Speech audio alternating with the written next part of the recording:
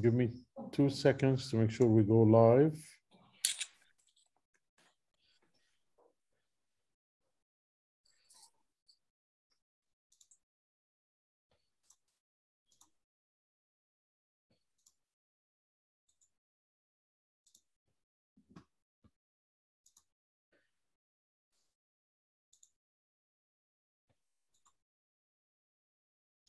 We are streaming live on Facebook. Here we go.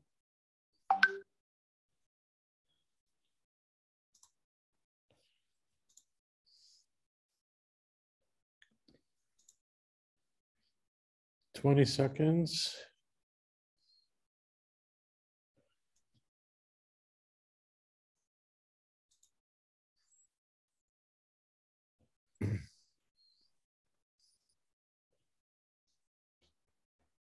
Okay, we are ready.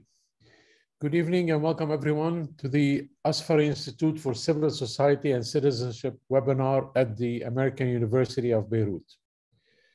Today's webinar is in collaboration with the Mediterranean Institute of the Gender Studies in Cyprus. It is titled Glocal Voices Discussing Feminist Blogging as Political Practice. My name is Ali Haddad, and we are coming to you live from Beirut and the beautiful island of Cyprus. Today is the 30th of November, 2021.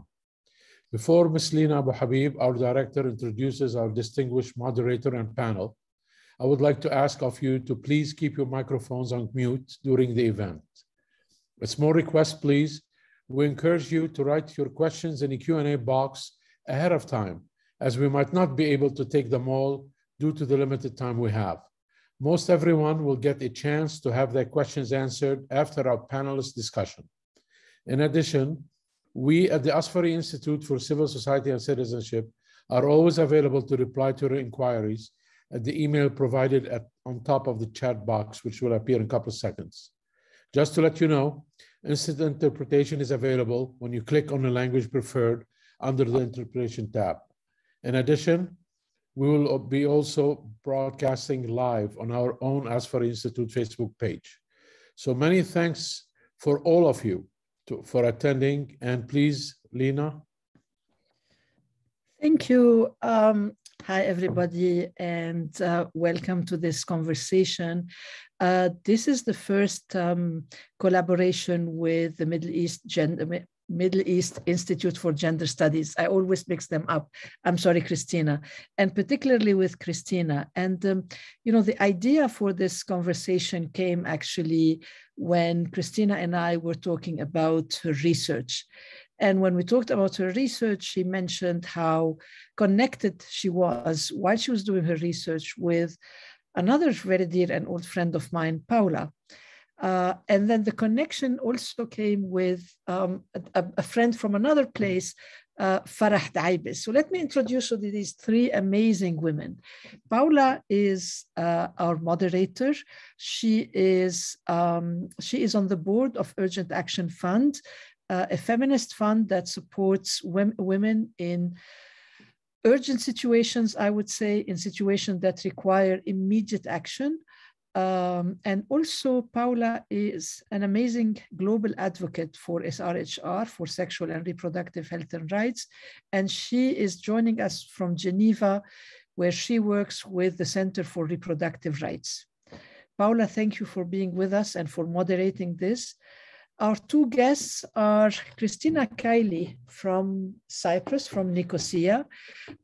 Christina has gone into this adventure when doing her PhD research, and she basically decided to research feminist bloggers in the MENA region.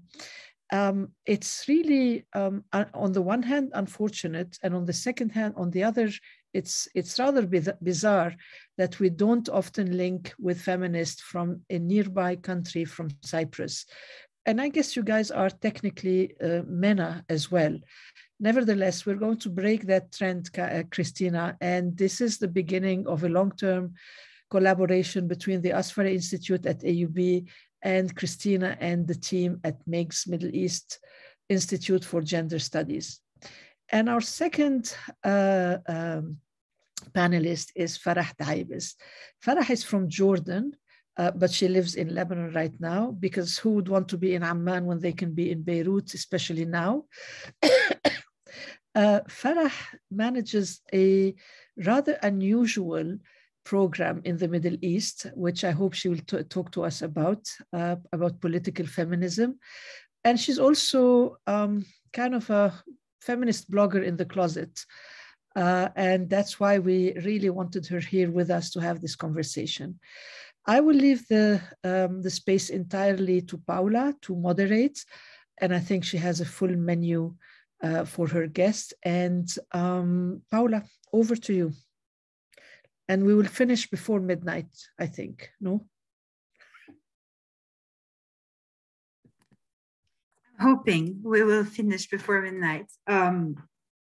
First of all, thank you so much, Lina, for this lovely introduction. I was not expecting to be introduced as the moderator because I just wanted to leave a bit more space to our wonderful panelists. So thanks very much, Lina, and I also thank the University of Nicosia and the Asfari Institute for organizing this conversation.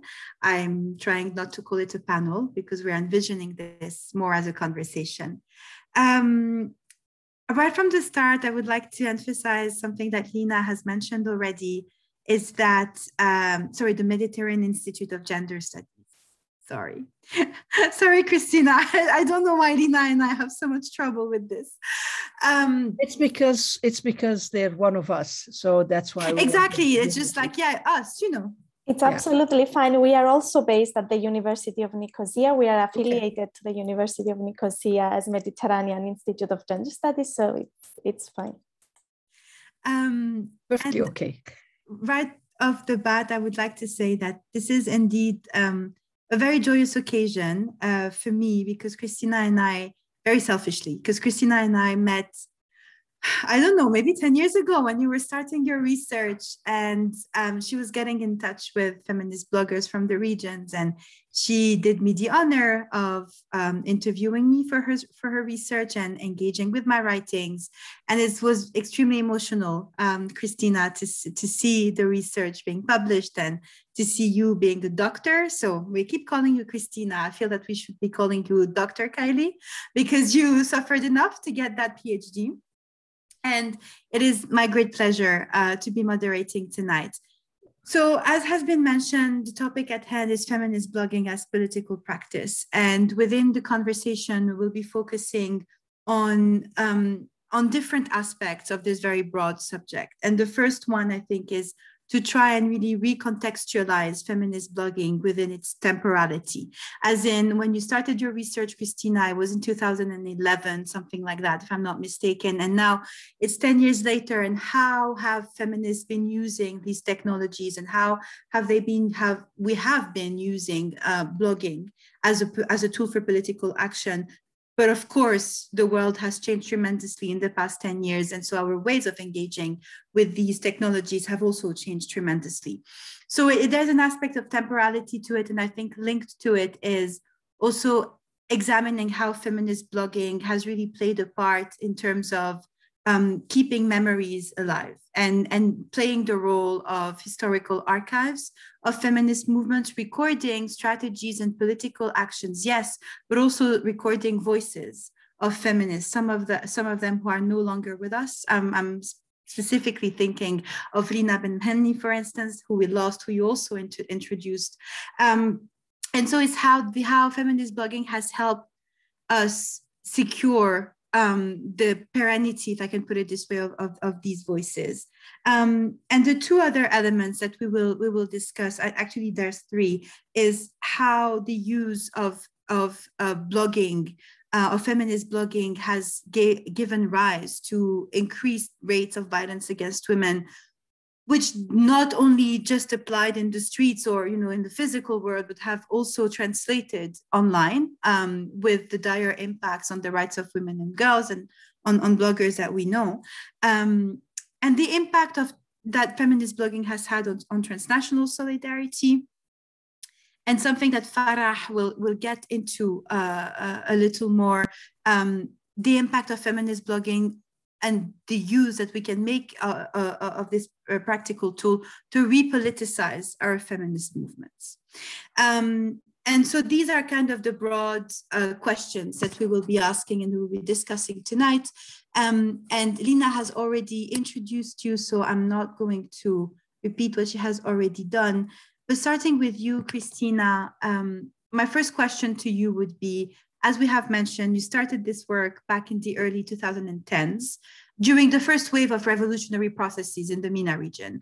And something that you and I have spoken about quite a bit is that we don't see revolutions as being ended, like they come in waves and they're part of cycles, and sometimes they're very long cycles.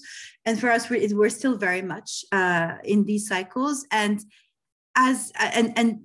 starting from this point, could you please introduce your research and tell us if you have seen an evolution, and if so, what type of evolution, and how feminist activists have been using blogging as a political tool and practice, especially in restrictive contexts, like so many countries of the region. Thank you very much, Lina, for the invitation and the great introduction, but also you, Paola, for this introduction to today's discussion. Indeed, I was listening to you now and I was reflecting back in 2012 when I met you in Jordan. We were there for representing our organizations at the Euromed Rights Network. And it was really the first discussions that we had for the Arab uprisings of the 2011, and we had lengthy discussions about how the public sphere was actually a shrinking space for political voices, but at the same time, the women in our group from different countries, Egypt, even Libya later on when we met in Cairo, and the different countries, Morocco, Algeria, Tunisia, how they were actually emphasizing the importance of going through this socio-political crisis and processes, and how important was that women were visible, not only visible, but also have substantial decision-making and political participation contribution that they already had actually as movements. So this was really the start of me developing the research question for my research. And then when I came back in Cyprus, my supervisor, Dr. Kalliopi Agapiou-Josephidis from the University of Cyprus, involved me in a study for the European Parliament to analyze violence against women protesters during, the title of the research was Women in Democratic Transitions, because in reality, we wouldn't know 10 years later what this wave of revolutions would bring. But we really knew that the women took the streets and people protested, firstly in Tunisia, and then I think that the importance of that period, I mean, when this research started, was that how fast we could all see in the news women protesting and protesters generally, people, the power of the masses in, claiming their rights and participation and civil and political rights. So grounding my analysis in the context of contemporary feminist social theory, I described that moment as part of the emergence of the fourth wave feminism. Of course, in feminist literature, there are also critiques whether we should be framing feminism in waves, but rather in these circles and contributions that are more based in our socio-political positioning. So I used feminist standpoint theory exactly to because they also provide a critique not only for how Western-based definitions of the public sphere and political participation excluded, and that public sphere must be an inclusive space. But at the same time, the feminist literature actually says that our own social positioning, and I mean historical, social, class, can also produce feminist knowledge. And therefore, by choosing the case studies in this research, 10 blogs, your blog was one of them, but also from Lebanon, Abir Gaddaz, and from Egypt, Lina Ben-Meni from Tunisia, who was one of the first who actually in Tunisia went in remote villages and cities to report actually the violations of human rights. So to cut the long story short, the research question was, what is the role of feminist blogging in transcending spaces? Because we also knew that I think that the most important element was that we entered a new chapter in the recent history of the MENA region, but also globally, signifying political participation in the digital age. And reflecting now 10 years later, we see how this transnational feminist solidarity also grew. But also, if we think that in 10 years, we're even talking about the fifth or sixth wave feminism, that means that there are specific elements of these developments and how organic movements can also develop through this. Of course, what I'm saying is that the internet opened up new opportunities for mobilization, but also we know that also social media can give platforms to racist views as well, and populism and neo-colonial, neoliberal discourses. So, but what's important, it's the voices behind these tools.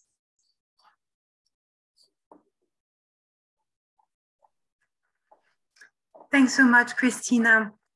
I think that the premise of your research was so interesting, and I think that so much of your findings, I feel, are applicable to what we're facing today.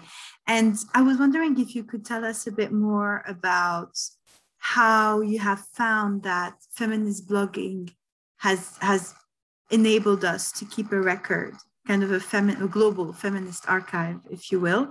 I think that the concept of memory is extremely important in all fields. And when I think about political activism, feminist activism, what you were just describing in terms of the waves, right? Like we identify waves of feminism, and it seems that they're almost very, very fixed in each period. And I'm always wondering if we shouldn't actually go beyond this kind of understanding of feminist waves and understand that, you know, feminists react obviously to the world that they are forced to live in, and devise strategies where they think that they can make gains. And so how can feminists today, feminists who are 20, 25, the age we were 10 years ago, I don't know about you, Farah, but me and Christina, how can they build on what we've tried to do, the way that we're trying to build on what our predecessors have tried to do, using that type of archives that we have created at the time, not really knowing, at the time really just using these platforms to make our voices heard. And then 10 years later, we realize that they are part of feminist memories that are intrinsically part of the region. I would love to hear more your thoughts about that. First of all,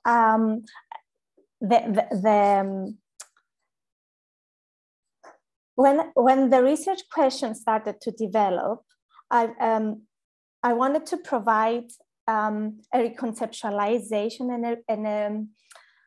and a dialogical understanding of what political participation means in the digital age, especially when we know that when challenging when researching power dynamics and structures, feminist research taught us that we need to be able to gain the knowledge from those that are marginalized from the public sphere. So to answer this question, and actually the findings of the research from the narrative, I've put a central role in my analysis on the narratives and storytelling. I borrowed Iris Marion Young's 3 moments of inclusive political narrative, because I was interested to see the language and the linguistic analysis, the discourses from the blogs. So I actually analyzed the blog posts of the blogs, where I could identify and analyze these discursive strategies. And these results actually could be split in 3 elements: voice, space, and power. So from the narratives and storytelling, I saw that from individual stories and the life circumstances, but also in providing a critical feminist analysis for subjects like political violence, virginity tests in Egypt, the corruption of the internet in Lebanon, the sexual violence towards women protesters in the streets. So these discursive strategies pointed out some storytelling and narrative that was not only individual, but also collective. For example, the narration and storytelling, among these 3 elements, narration and storytelling, the affirmative rhetoric used in this writing, but also political acknowledgement and listening, not only with the audience of the blog, but also among bloggers, the communication among bloggers, the dissemination of invitations to public events and protests, but also the most important, and that was very specific in the case of Lina Benmeni, the Tunisian blogger, was also poetry and also documenting the violence, also the violence she experienced. But it was not only Lina. A lot of the bloggers were writing in exile, in diaspora. So recording these types of violence, political violence, sexual violence, but also providing a safe space for the stories of other activists was of paramount importance. And this was recorded as one of the strategies. This was the voice element, but also with regards to the spatial element, there were, and the transcendence of spaces was also that the blog itself was also Glocal, but also cross-posting articles and writing about global advocacy platforms like Global Voices or other international media, and also the commentary, for example, in the 3rd element, the power, apart from producing feminist knowledge by providing the readers with what's happening on the ground, uncensored information about what's happening during this volatile but also very crucial socio-political processes. This created also communities.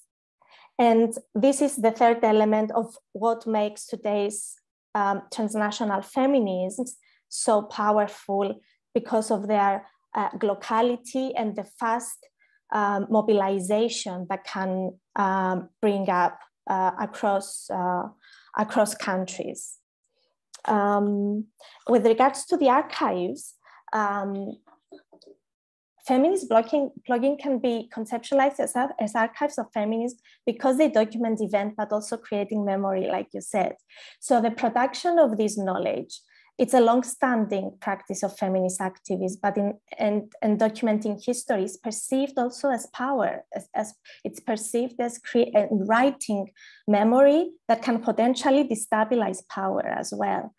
And even though this aspect came in the findings of this research at a later stage, and I think it's a very important element that future research should address, is that it captures this historical moment, but like you said, protests and revolutions are alive and constantly developing. We have seen this also in 2019 in Lebanon. We have seen the activists in Sudan, in so many countries. So reflecting now after so many waves of revolutions in different scales and in different times in each country, what feminist blogging brings up is actually what might be the societal impact of their political activists as co-creators of history, and how can we ensure the acknowledgement as well of these political acts as histories, her stories. How can we? How can these questions be starting points for interdisciplinarity in the future of feminist writing, of archiving history, feminist history in the 21st century? And I joined the calls of many activists, but also scholars in the field, especially from the Global South. And to be honest, the reason I felt close to my colleagues but also to the bloggers in this study is because I could see similar problems from my own positioning here as a Greek Cypriot, daughter of Greek Cypriot refugees, but also being part of the feminist and the peace movement, that we have been struggling for years to include women's voices in the peace negotiations, and not to mention our post-colonial and post-conflict realities. It doesn't mean that because Cyprus is part of the European Union that I can totally relate to the problems that are faced by women in the MENA region. I think I really loved what you said about us being co-creators of history. I feel that one of the reasons that a lot of us took up blogging at the time and still now, and I'm really looking forward also to Farah's intervention in terms of being a closeted feminist blogger now is I think the frustration, as you were mentioning, that our voices were not being heard and that no one was really interested in what we had to say in kind of traditional media.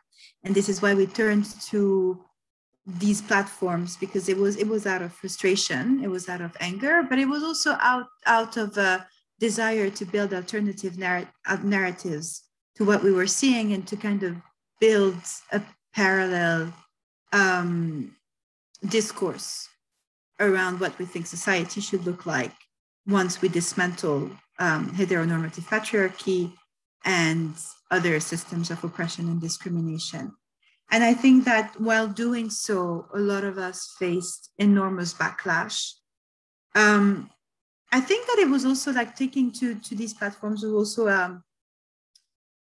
a result of all the violence that we were facing in the streets and that we were facing during demonstrations, and that violence kept going unrecognized. And I think it's not just in the MENA. I think that, as you were mentioning, it's old feminists that dare to occupy public space and that dare to take the streets are going to be insulted, are going to be, like insults are going to be hurled at us wherever we are in the world.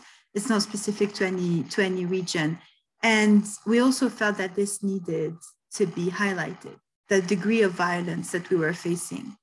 And I think that I would like us to also stop and consider that violence and the impact that it can have on women behind the screens, because being insulted in the street is something, it's like a face-to-face interaction, but people feel much more comfortable in the safety of behind their screens, and the level of harassment and violence and violations that women who occupy the digital space have to face. So I would like you, if you can please elaborate on that, and also give us pointers as to what strategies have feminist bloggers developed to kind of counter this violence?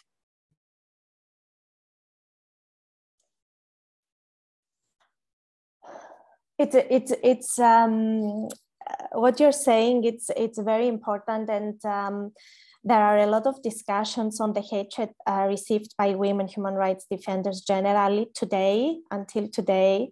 But with regards to the time frame of the specific research, what I have seen is that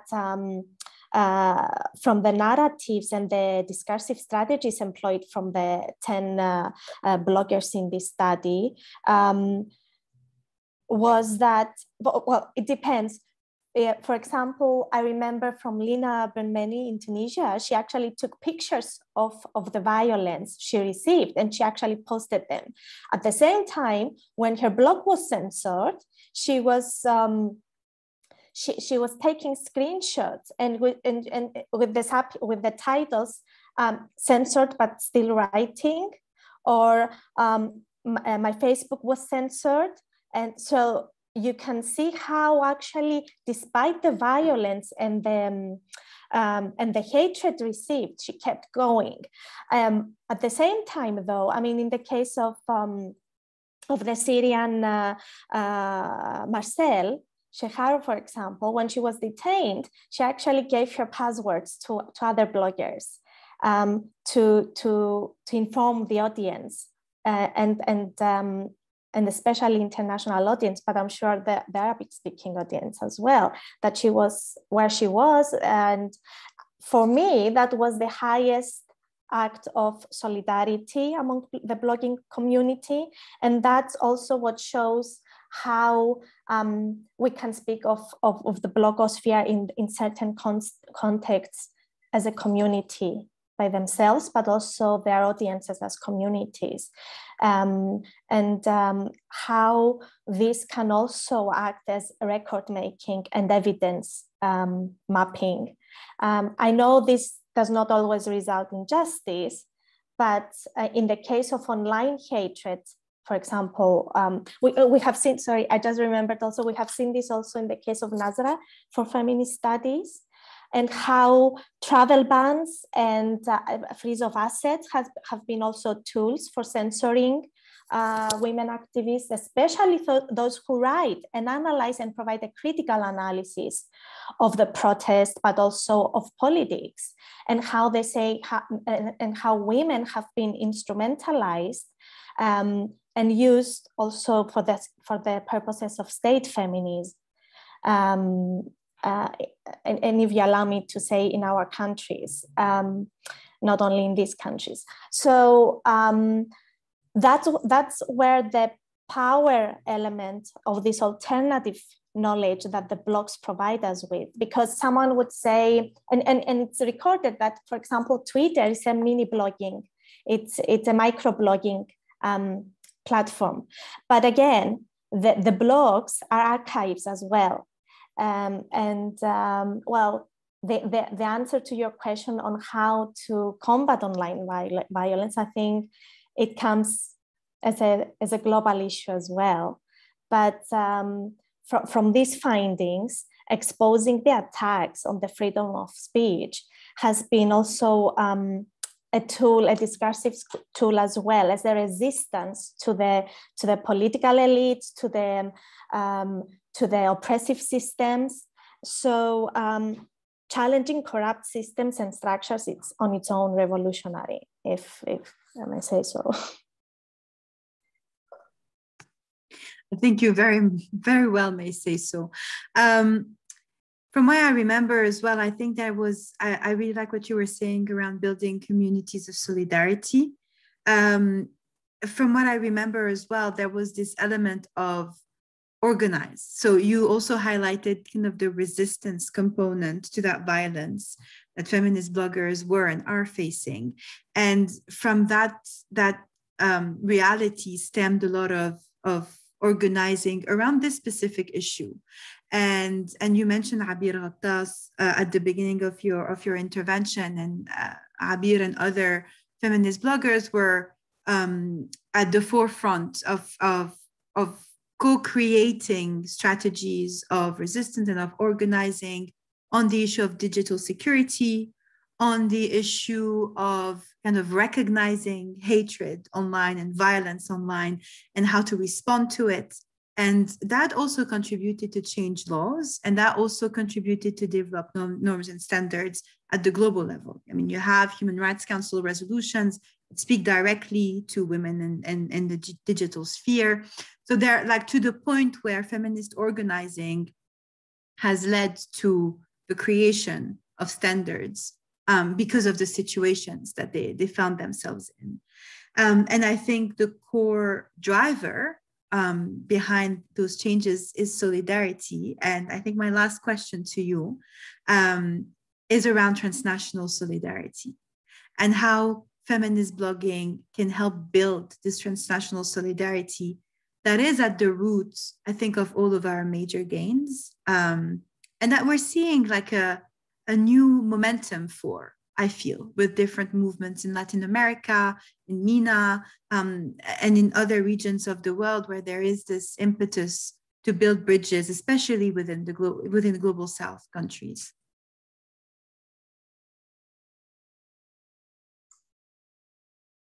Yes, and this is exactly why it was not just a historical period. The start of the Arab uprisings. I think it signified exactly the new chapter in the feminist movements, but also in virtual sisterhood and transnational feminist solidarity. Because exactly, I will just give you some examples of statements from the audience of these blogs. For example, they said. For example, the blogger from Yemen, she said, I want to be like her when she met in a bloggers forum with Lina Ben-Meni from Tunisia. But also from the audience, they said, stand with women revolutionary power. Did you say an isolated case? You're certainly not alone. They were even giving advice in the comment section that you are the government, that you have the power of the people. Treat yourselves like you are the government after a coup. So you need to retake stability and make the power of the voices of the marginalized as your central point for strategizing. So all this has shaped our new identities as feminists as well. And it actually reconstructs feminism as overlapping feminist spaces. And I think, well, in my analysis, I bring together this micro and macro level because that's what the blogs actually do together in their diverse strategies, not only by bringing together the calls of different activists in their writing and in their poems and in their advocacy, but also, for example, they've written, Nazra for Feminist Studies have written also joint statements with other advocacy groups. They have been promoting also their analysis on the violence and the sexual violence of towards human rights defenders, women human rights defenders, but also what they show us is that the margin becomes a place of alternative power. And because of these tools and the voices behind them, this marginality becomes also a source of knowledge and power because of the community aspect. And that's why it cannot be positioned in geographical spaces. It can be also local, but also global. And it can connect the inner with the outer. And also this glocality is a very dynamic process. And for me, this is what redefines political participation when we look at feminist blogging, the dialogical understanding of what political participation means. And this comes together, of course, with networks and this constant interaction and networking happening online, but also offline. I remember your blog post, Paula, for example, when you were blogging during the AWID. It was the AWID conference, and your words were actually very powerful because you said how all this is redefining the future of feminist organizing. And I think that was great. And I think it's great that we can reflect to it now, 10 years later, even if the dreams were not maybe realized, but they have pushed the movements and cross-movement collaborations as well in a different stage, I think. It's an open discussion, actually. It's an open dialogue. I think it's the AWID Forum of 2012 in Istanbul, I think, is a very good segue to move us into the conversation with Farah. Because it was, you know, whenever feminists gather, new ideas emerge. And this particular convening was extremely interesting to me because it was a mix of, you know, sex workers and trade unionists and like all of us under the banner of feminism. And the questions that we will explore with you, Farah, is around the repoliticization of feminist movements. And I think that what we have seen now and increasingly seeing is the impact of neoliberal policies and the impact of donor dynamics on feminist movements and on how they ever increased, being a feminist also means like having childcare duties sometimes. And I think that what we are seeing more and more is how actually these dynamics really are looking to depoliticize feminist movements and you know, the force of capital, the strength of capitalism really is to instrumentalize social justice movements, including feminist movements, for its own gains. And so what we're seeing now is like a light version of feminism that is being co-opted by brands, and you know, this is something that, you know, women see every October month with Pink October, but that's just like one example amongst many.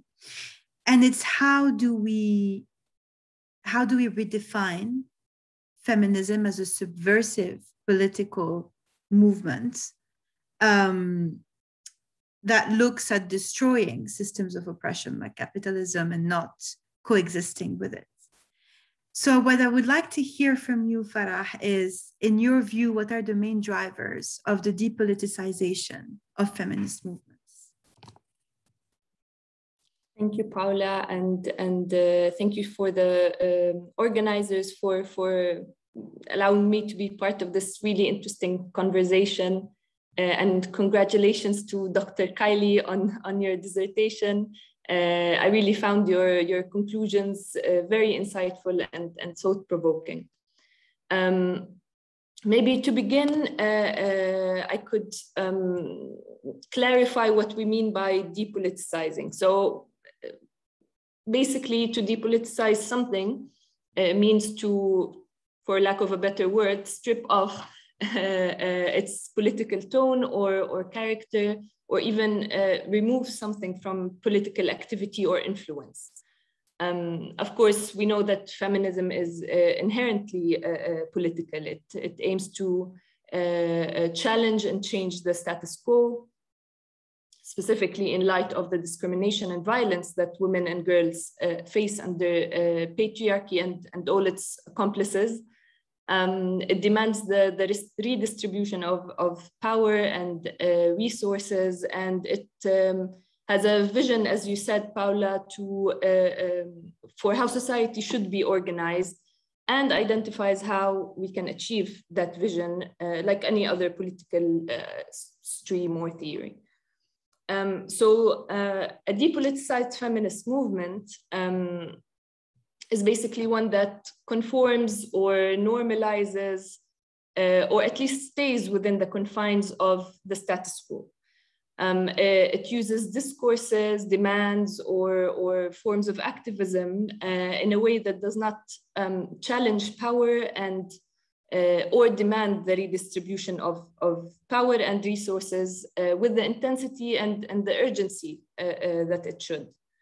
It is also one that does not clearly offer an alternative, holistic and practical vision of how society should be organized to achieve justice. I think that the main reasons that led to the depoliticization of feminist movements globally and specifically in the Global South are, as you both of you mentioned, oppressive systems co-opting our movements. This includes capitalism, mainly includes capitalism and neoliberalism, which use and distort feminism to their benefit, to the benefit of the system, changing its demands from revolving around, social solidarity to supporting and benefiting the market in various different ways. This includes not only how capitalism uses feminism to influence women and women's consumers' behaviors. It also includes changing the demands of the feminist movement or women's rights movements themselves. In the region, this, for example, this includes focusing too narrowly on increasing the rate of women's participation in the formal labor force, which many of us know that without the reorganization of care work, without the provision of decent working conditions, is not a feminist solution. Other examples is, a bit going overboard for even glorifying women entrepreneurs and entrepreneurship, as well as, for example, advocating for programs like micro loans presumably as a tool to empower poor women, putting all the risk on their shoulders, of course, rather than on the shoulders of the system. You also, both of you mentioned state feminism. Of course, state feminism also co-opted our movements. This is a very prominent issue in the region where basically women's liberation was taken over by authoritarian regimes, limiting the potential of fundamental change that challenges the political status quo. Of course, also the very nature of state feminism is anti-feminist because it simply perpetuates the perception that women are passive victims that are waiting for the patriarch to save them. State feminism also uses women's rights to polish the state's image. Saudi Arabia is an excellent example of that. Another major factor is also, as you mentioned, Paula, is the increasingly NGOized nature of or trend in feminist activism. I think this resulted in focusing, in the movement focusing more and more on project-based work instead of broad-based criticism and action against the patriarchy. Of course, many feminist organizations in the region had no choice but to conform to this new professionalized feminist landscape. But this also began threatening the integrity of and agency of the movement. This minimized mobilization potential. It also created a gap between feminist research or theory and feminist activism. It alienated feminists working outside the formal feminist movement. And it alienated also young feminists or even young women who did not necessarily relate to these single issue narratives used by feminist organizations. I'll stop here and give the floor back to you, Paula. I'm going to very quickly give it back to you, because what I would like us to explore is really how do we repoliticize feminist movements. I think you have really touched upon a very important point, which is how a lot of organizations could not afford not to play by donor dynamics and feed into these neoliberal policies just to be able to survive. But that actually has created increased competitions between organizations rather than strengthening the social movement's fabric. And so what are the tools that we have? Feminist blogging might be one of them, that would enable us to actually repoliticize and kind of take back our own narrative and our own agenda to force donors in a way to reflect our demands and not having them impose their priorities onto us. I'll try to focus a bit first on more, on the movement itself and what can it do to repoliticize itself beyond donor relations, let's say. First, it's absolutely vital that demands of the movements become realigned with core feminist principles. We need to produce content that fills in the gaps between feminist activism and feminist theory. This also includes, opening a conversation about the type of narratives and demands that conform to any kind of oppressive system. It's also one of the strategies is to not pursue a single strategy. This means that we need a collective effort to understand questions of intersectionality, which should also translate into accepting the diversity of actors and their approaches and interests. And very important strategy is to formulate feminist alternatives that aim to, or dare to, create a vision of justice that can be described as a practical utopia. That also means that we cannot normalize any form of oppression.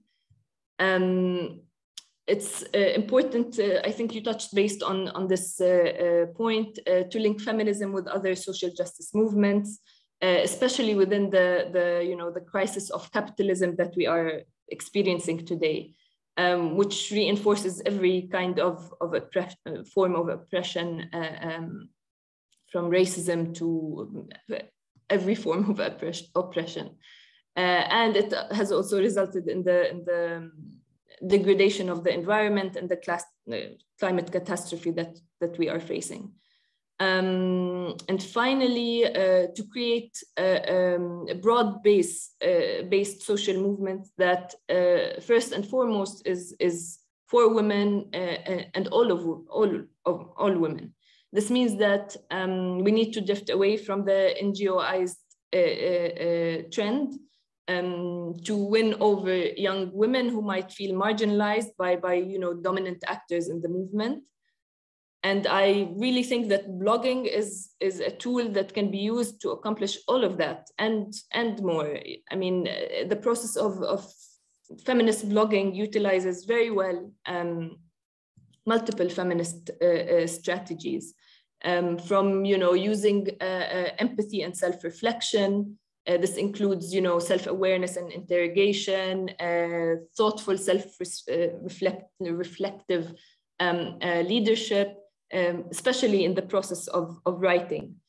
Blogging is an act of self-care, as it gives a platform to express, feel heard, and vent. It's also an act of rebellion, as you mentioned, simply because it defies authority, especially through claiming spaces that have been closed off by patriarchy. And here, it goes from, public spaces in general, but then it becomes an online public space. feminist blogging relinks feminist theory with activism, especially through providing an accessible form of content to activists that is grounded in feminist theory. It also just drifts away from NGOization because everyone can blog. You don't have to be part of anything to be able to do that. It engages young women, both as producers and consumers of feminist content. Of course, it's as you both mentioned before, it shifts power through challenging the patriarchy, of course, but also through using participatory approaches in terms of engagement, commentary, and the production of knowledge and narratives. It also does so through utilizing and claiming positive forms of transformative power. This is based on Just Associates' framework for transformative power, which identifies four forms of power that contribute to sustainable, long-lasting shifts towards gender equality.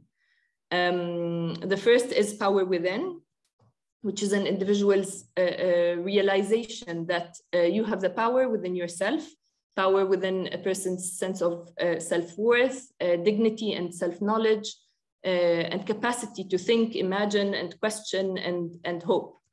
The second form of power is power to, which is the willingness and capacity to take action. The third form of power is power with, which is power of numbers in working for a common goal and shared purpose. And power for, which is a form of power that enables us to identify what we stand for, what the desired change we have, and enables us to define and work towards the alternative vision we have of the world. I hope I didn't take too long to answer this. Not at all. I think it's crucial to subvert power dynamics the way that we see them, which is what feminist movements are all about, is to actually subvert these dynamics. And sorry, I have another one. I produced another one. I think I would also like, maybe because you say about yourself that you're a closeted feminist blogger, and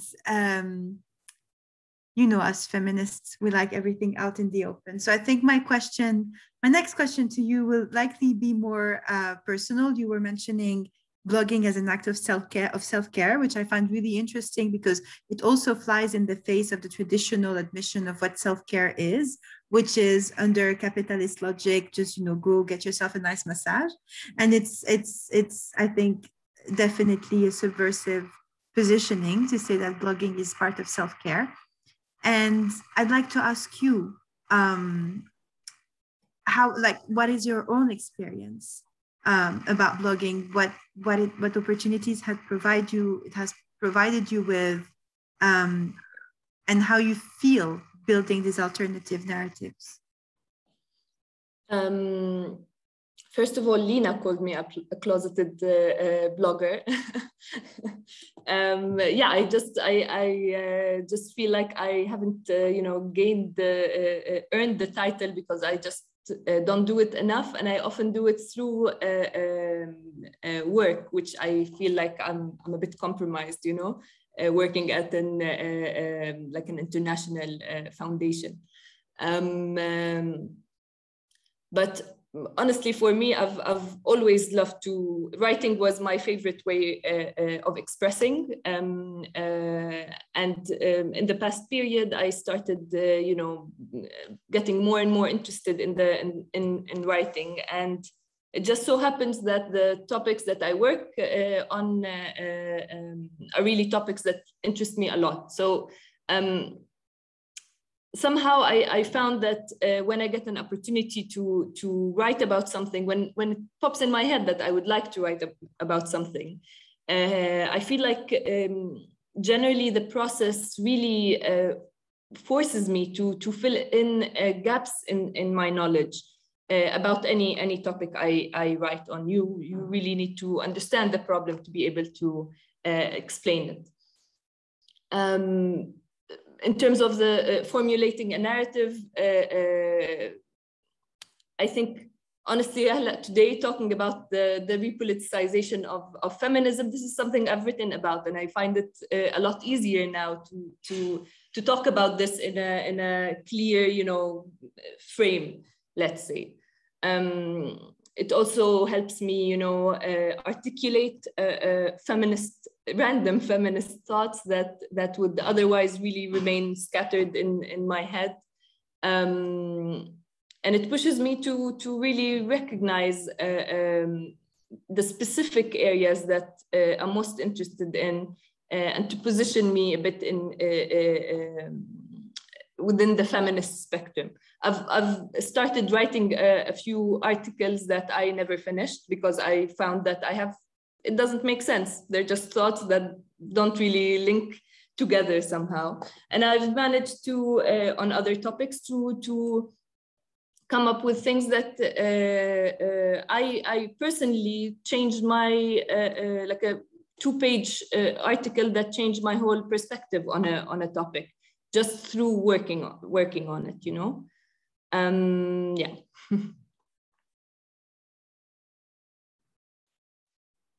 Thank you for sharing.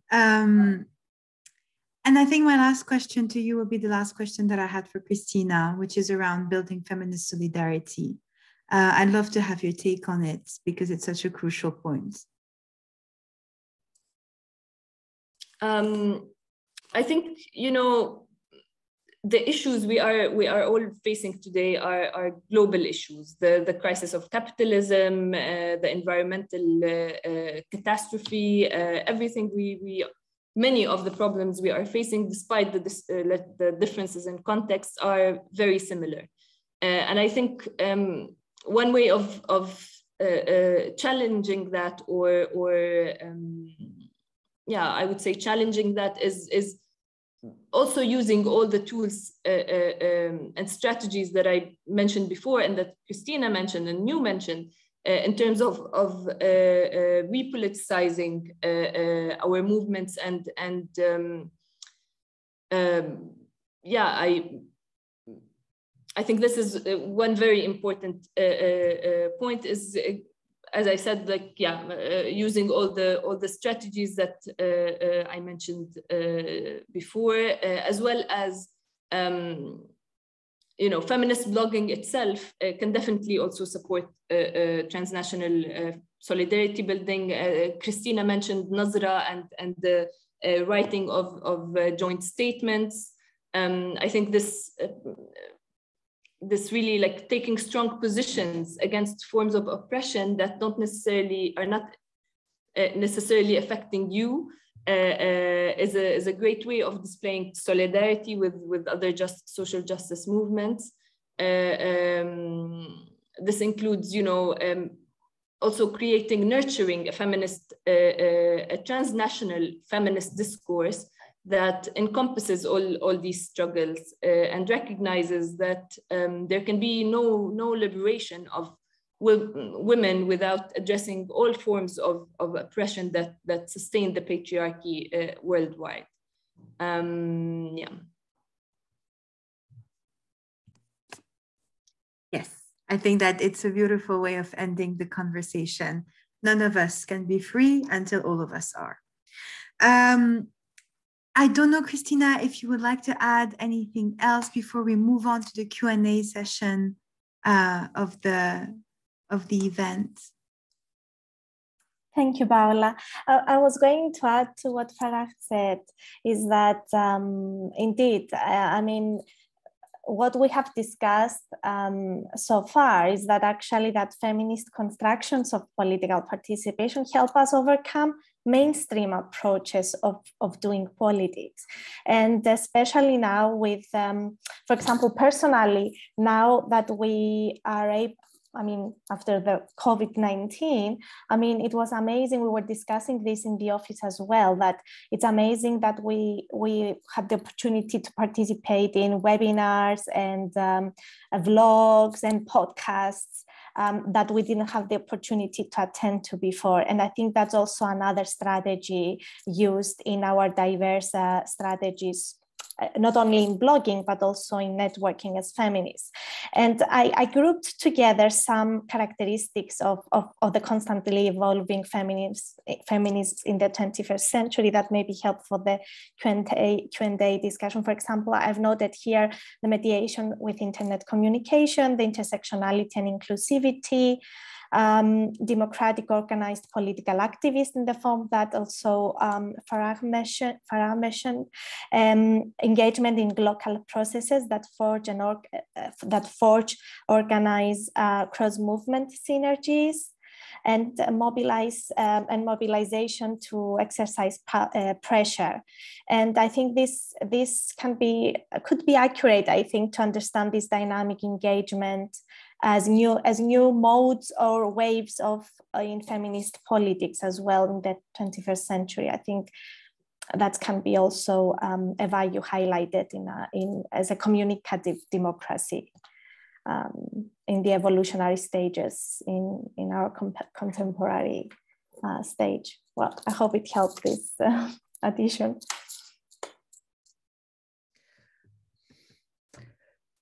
Paula? I was going to give you the floor, Lina. Yes, actually, I want to jump in with, if I may, with a couple of questions. And the first one is to you, Paula, because I remember, yes, because I remember very well your writings, which in a way preceded the pre kind of first round of revolutions writings. And they were incredibly insightful in terms of, you know, it was always the voices of women in their diversity. It was always about the lived experiences of women. And there was a sequence, if I remember well, which many of us used to kind of wait for. And you know, I know it's intrusive, but is it possible for us to hear more about this?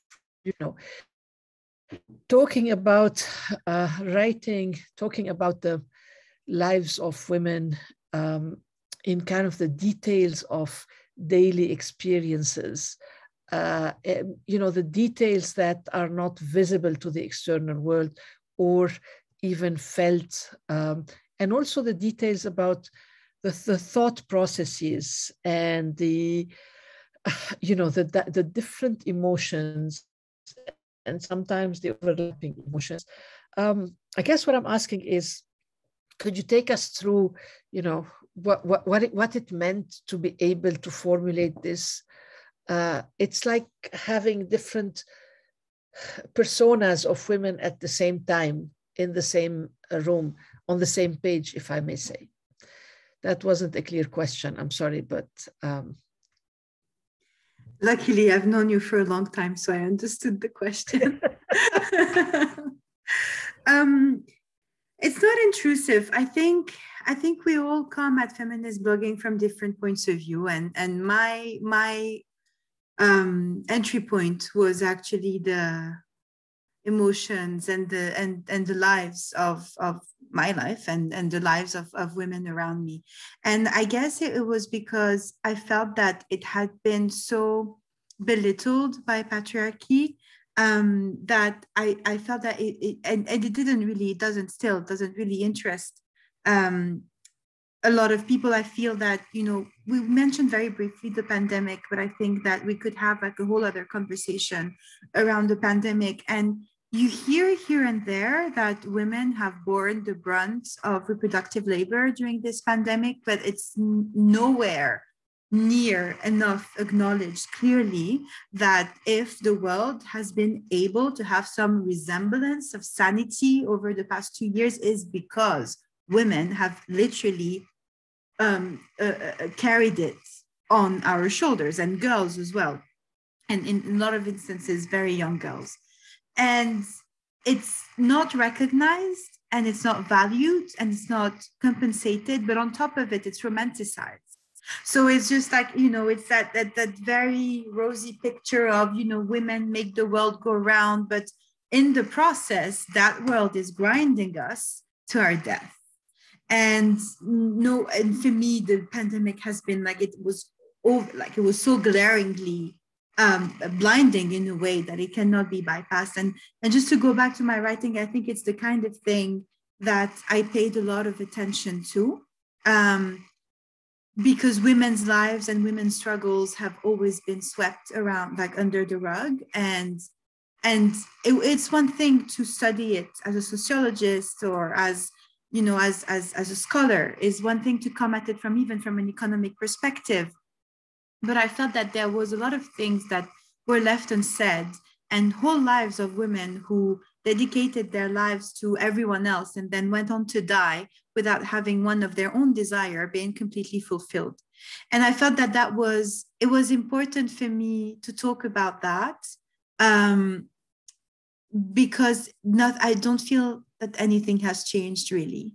And if it weren't for the trailblazing women who decide that, you know what, life isn't going to be like that for me, and by daring to go against everything that society tells me I should be doing, and by going against every gender stereotype in the book, exposing oneself to a lot of backlash, nothing would ever have changed. No law, no practice, no point of view, nothing would have ever changed.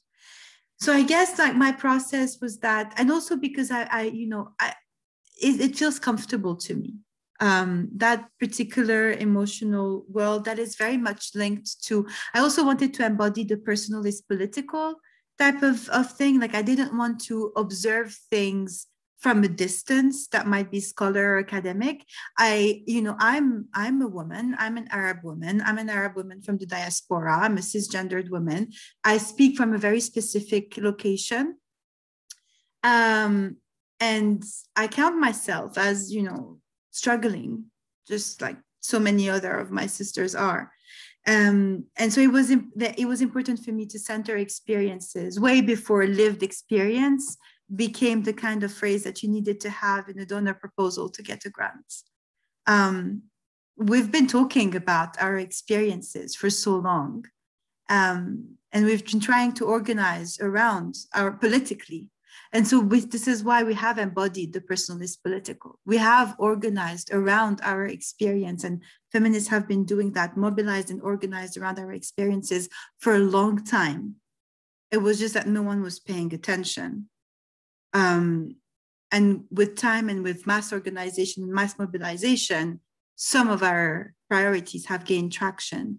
There's still so much work to do, and you're not going to do that work by continuing to belittle the experiences that cis and trans women are facing. So that was kind of background to my writing.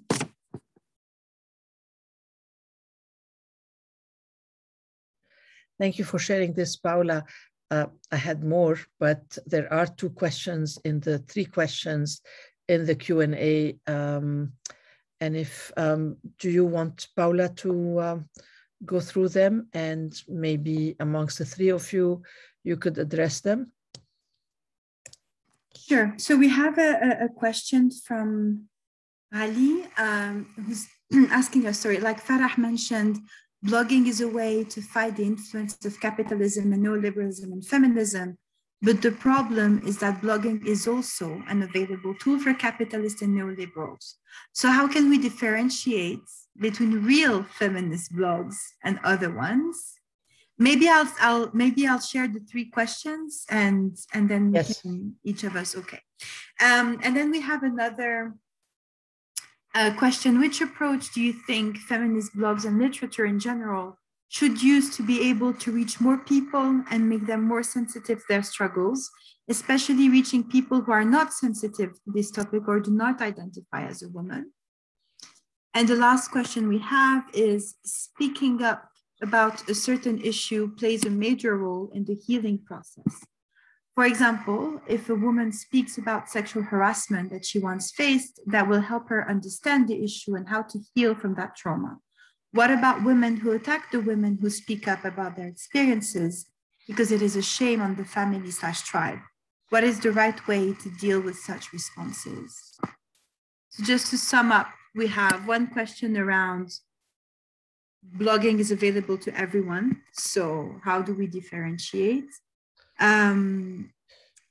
Which approach can we take to disseminate more like feminist ideas?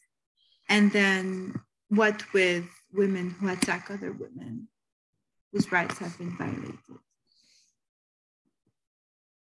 Who would like to start answering? I can start with the first question. I think an important differentiation is, you know, feminist blog, because this is one of the limited spaces that where they are allowed to speak freely. Capitalists and those who support neoliberalism have all other formal forms of media and other platforms. I think it's also awareness is a very important,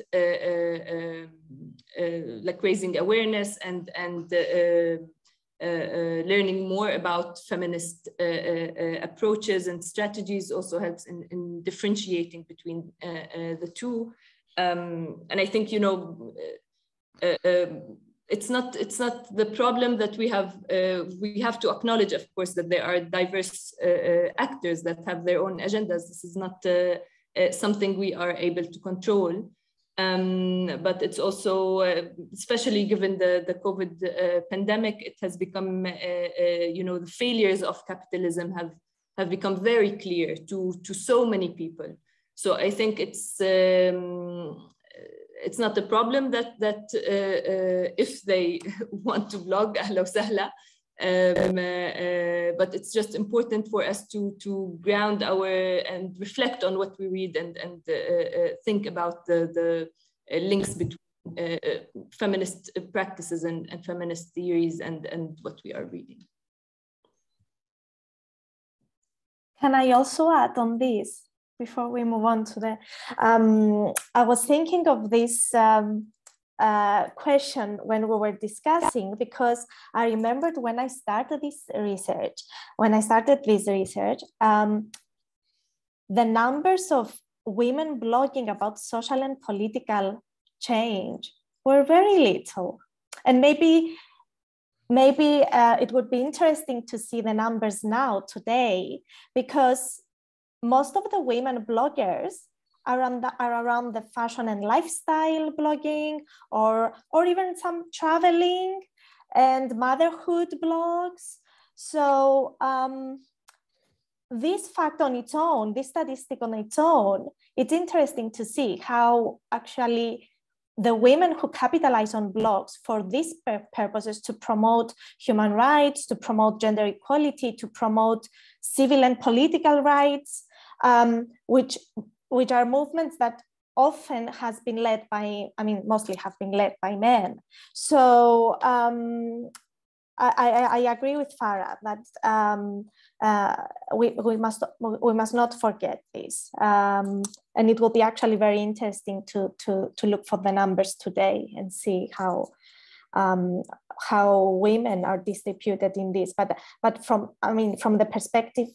From my perspective here in Cyprus, I see more and more women, Turkish Cypriot women as well. But it's indeed a landscape that we haven't explored much.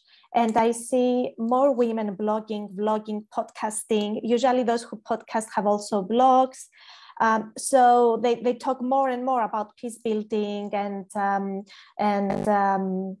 other types of solidarity as well that are also covered by feminism. Yes. And also, if I can add, when you said, one of the questions said what approach we should follow, I instantly remembered one of Paula's quotes in 2012 in her blog. I will quote her, and maybe this can help for the discussion. She says, as feminists, we are part of a progressive subversive movement, which organically implies always remaining vigilant of conservative forces. And I think this is so relevant even today, because we see, like you said, that donors' agendas always, I mean, not always, often co-opt the movements. So I think this transnational feminist solidarity showed us, for example, the Doria Fund and other feminist funds, how they propose actually solutions as well on how we can change within or outside the systems. And can I say something, Paula?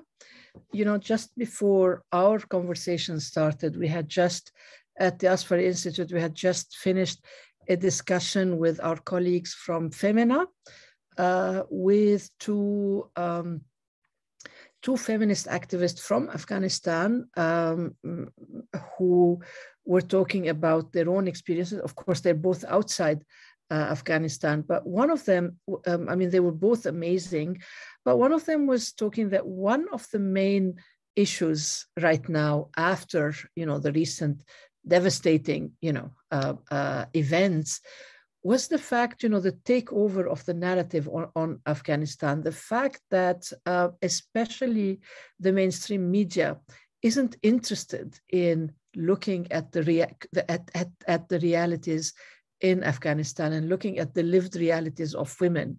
And the main narrative is, you know, let's give these people a chance, let's see what happens, we're in negotiations with them, etc. And as a result, you know, the silencing, the total invisibilization of women is actually a killer. It's actually criminal. It does lead to the loss of lives of women and the increase of violence against women. So I guess this is where, you know, political blogging again, you know, the voices of women themselves, their own lived experiences in their own words, takes incredible importance here, because it is a matter of life or death. And I think we have another question, Paula. We do. I'm also mindful of the time. Yeah, the last question is particularly interesting. You know, it would be nice to address it, especially from all your point of view as bloggers. What if there is no engagement on the work of my feminist blog? Should I change the strategy, collaborate with a different entity, or stop blogging and approach feminist issues in a different way? And just to remind the panelists, there was a question around how we can reach more people as feminist bloggers. Yes. And especially those who are not sensitive to this topic or do not identify as women. And the another one on women who attack women. I'll address maybe the last question quickly. I think a good strategy could be to reach out to other feminists. In the spirit of solidarity. I'm sure you would find a lot of support. Don't stop blogging. And if you want to approach feminist issues in different ways, that's of course great, but yeah, don't give up. Yeah. Christina, do you want to address any of the other questions? Yes, I would also add, reach out to other feminists and definitely don't stop blogging. And also reach out to local NGOs as well, because NGOs, they contribute not only in activism and advocacy, they also contribute to knowledge. And I'm having in mind as well here in Cyprus specific NGOs that provide the 99% of humanitarian support, but they often don't have the time to reach out in terms of communications and lobbying and advocacy. And that's very important that also civil society organizations mobilize together, but also with other individuals and activists that can actually push forward in their own writing or in their own coalition building. It's very important because of the hostile environment in which civil society organizations and also researchers studying civil society sector are marginalized often from academia, but also from other platforms. So coalition building is definitely one of the lessons that I have kept from studying blogging in its diversity and dynamic process of actually blogging. This can take place in cross-posting and publishing articles in international media, in international advocacy platforms, blogging platforms as well, but also reaching out to other activists and activist groups, because often the founders landscape as well make us, like I don't remember, it's Paula or Farah that mentioned it, that we are restricted in project-based activities and actions that often keep us away from our grassroots and community-led research or activism or other kind of social interventions.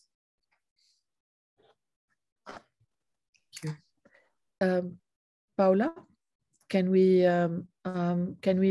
would you like to wrap up, and then I'll just close with a couple of words. So first of all, thank you so much, Farah and Christina, for your interventions, for your drive, for your engagement. I'm saying that we still have like more comments, and I think that this is a never-ending conversation. I think that the word that I would like us to end with really is solidarity. Actually, it was probably death to capitalism, but I think that solidarity is a more positive message to end with. I think solidarity between each other and solidarity between movements is of core importance in everything that we have discussed this evening. And I think this event is an exercise in solidarity, an example of what feminist solidarity can achieve. So thanks very much to the participants who attended today. And thank you, Farah and Christina, for your passion and brilliance. Thank you so much. I just want to point out to a comment that my colleague at the Asfari Institute has included about the influence of women bloggers. And, she's pointing out to how a woman blogger asked her followers to send their stories on how they struggle with sexual harassment and violence, and how this actually, engaged women and empowered women to talk about this. So yes, absolutely, Fatima. Every time we have a feminist conversation, you think, we've hardly started and it's scratching the surface. And maybe we should spend our lives just, continue, just going more in depth into these conversations. And it's always like this. So this means a few things for us in conclusion. One, that this is a start of a conversation on feminist blogging. And I think you've opened up so many doors in your interventions. Like, how do we nurture young feminist bloggers? How do we help from wherever we are in increasing the outreach? How do we encourage? How do we inspire? How do we support? And how do we make sure that, and I'm still inspired by what I heard from our Afghan sisters, how do we make sure that we are part of changing the narrative, that we are part of amplifying these voices? Which takes me to my last point, and this is for the three of you, but also for the people who are attending. Please consider that all the platforms, all the tools of the Asfari Institute are available for feminist bloggers for any kind of format of knowledge that you want to produce. And we would encourage you, please just send what you want out there, whether you want it on the website, whether you want us to repost it for you, whatever you want, that where we can help to increase the outreach, but also to contribute to spreading the feminist message that you want to spread, or the feminist testimonial, or actually, that emphasis on the importance of the lived experiences rather than the interpretation of somebody else's lived experience. So thank you very much. This is Christina. I'm delighted that this heralds the beginning of our collaboration with MIGS, with the Mediterranean Institute for Gender Studies. This is the first time that I say it correctly.